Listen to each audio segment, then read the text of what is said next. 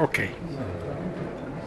Yeah, my name is Mfongala Mpo. I'm the National Vice Chairman of the Southern Cameroon National Council and the Chairman of the Foreign Affairs Commission of the organization.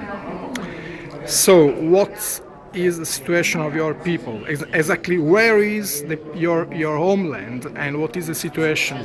Yeah. My homeland, Southern Cameroons, a former UN trust territory under British administration, is found in West Africa, east of Nigeria and west of La Republique du Cameroun.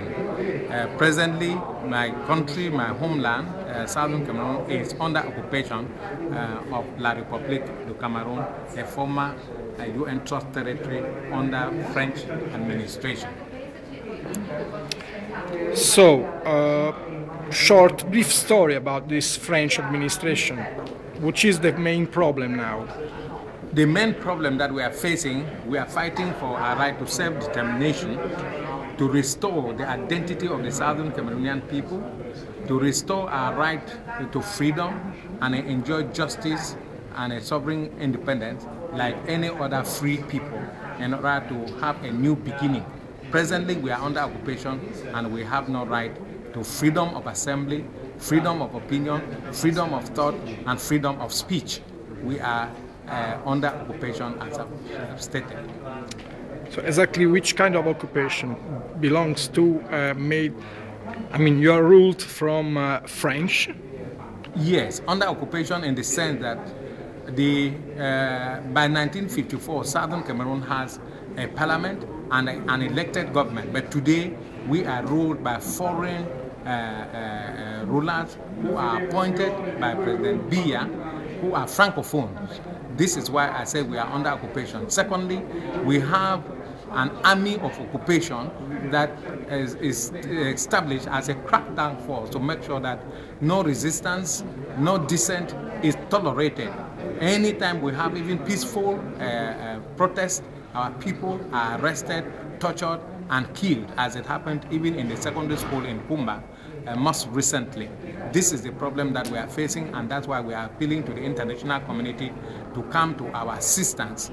We are a non-violent movement, but they are pushing us to the wall so that they can use their military might to kill our people and occupy our land in perpetuity. You were also in jail. Yes. What about your story about jail and the movement to keep you out from jail? Good, thank you very much. On the 20th of January 2007, I organized a press conference after 3 months of diplomatic offensive in Europe, America, and even Taiwan, to explain to my people what I did within the period. Troops were sent to arrest all of us, brutalize us, and we were arrested and detained. It was thanks to pressure from the international community, including the Transnational Radical Party, that we were finally released after 2 months of detention under squalid conditions. So now you are again on the field to fight for your people. Exactly the first 2 steps you ask to the international community. Yes, I am here with thanks to the invitation I received from Marco Capato and Marco Panella, who are now friends and supporting us to attend this conference that is holding here, which we are using as an opportunity to enlighten the international community on our plight in Southern Cameroon, where our people are living under fear, under torture every day. Thanks a lot.